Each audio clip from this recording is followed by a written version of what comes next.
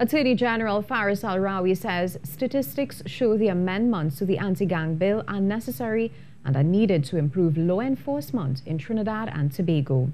As debate on the bill continued in the upper house on Tuesday with the use of figures provided by the police commissioner, the Attorney General explained how improvements to the bill over time have yielded results. In 2018, the commissioner reported that there were 211 gang members, comprising some 2,400 gang members.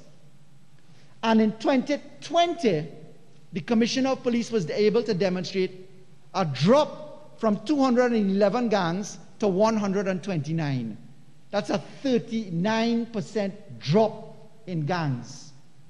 Meanwhile, opposition Senator Jayanti Lutchmedial said there are several clauses of the bill which are concerning. She explained that the existing 2018 bill allows for police officers to have extraordinary powers, which she believes can result in the arrest of innocent people. Related offenses. And people always say, you know, when the police come and they find a little bit of drugs on the premises, it's every man, woman, child, dog, and cat that gets taken down to the police station.